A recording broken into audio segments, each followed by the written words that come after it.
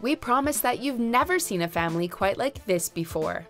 Welcome to MsMojo, and today we're counting down our picks for the top 5 surprising facts about the Fosters. Callie, this is Talia, and she's gonna be staying with us for a while. Welcome to Anchor Beach. Thanks. Before we begin, we publish new content every day, so be sure to subscribe to our channel and ring the bell to get notified about our latest videos. For this list, we'll be looking at some fun facts related to the hit TV series, The Fosters. And you know, if this is like too weird for you, I get that. Number 5. Many of the younger actors got their start with Disney. Breathe. Connect. And you too? It's not uncommon for child actors to get their first big break in a Disney production. Be it on the Disney Channel, Disney Junior, or in a made-for-TV movie, the Walt Disney Company has provided hundreds, if not thousands of children, the opportunity to make it in the entertainment business. What is that? What? The song? I wrote it. However, the number of actors from the Fosters that have been in Disney productions is downright uncanny. David Lambert, Maya Mitchell, Hayden Byerly, Sierra Ramirez, and Jake T. Austin have all appeared at one point or another in Disney films or TV shows. Well, at least they had something to talk about during their first read-through. Number 4. The set can be deceiving. You've got pretty hair. Thanks. TV sets are tricky. They have to be practical and realistic, two things that don't always mesh. The set where The Fosters is filmed is no exception. For example, the second-floor hallway window isn't actually on the second floor, it's at ground level. And Mike Foster's apartment isn't on the other side of town. It's only a few feet away from the Fosters' front porch. Also, whenever the cast and crew need to access Callie and Mariana's bedroom, they must first walk through Steph and Lena's shower.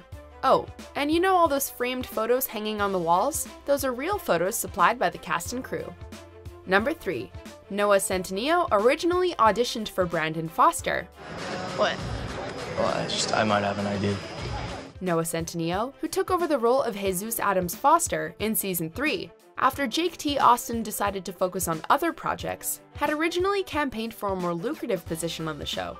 As is typically the case, the lead role of Brandon Foster was highly coveted by a number of actors, but was ultimately given to David Lambert. Even if he didn't land the role, it's clear Centineo made a good impression during his audition, because showrunners Peter Page and Bradley Bredeweg decided to cast him anyway. It just took a couple of years and a few left turns. Number 2. Jude was supposed to struggle with gender identity. One character whose struggles with sexual orientation have been well documented is Jude. Throughout the first few seasons, he struggles to come to terms with the fact that he is gay, before finally accepting his sexuality. However, as far back as the pilot, the crumbs were there for the character to follow a transgendered path. What happened to your face? You in a fight? In fact, the pilot episode hints at it when Callie tells Brandon she saved Jude from getting beaten when his foster father saw him wearing a dress. What a different character arc that would have been. Number 1. David Lambert never confirmed whether or not he played piano.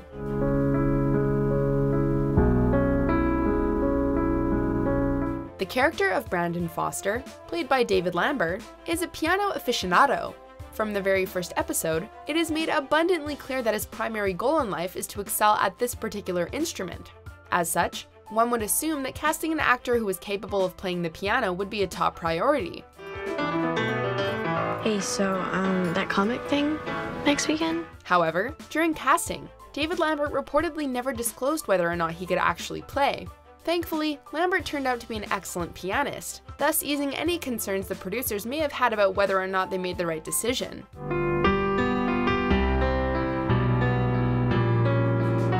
Do you agree with our picks? Check out these other great clips from MsMojo and subscribe for new videos every day.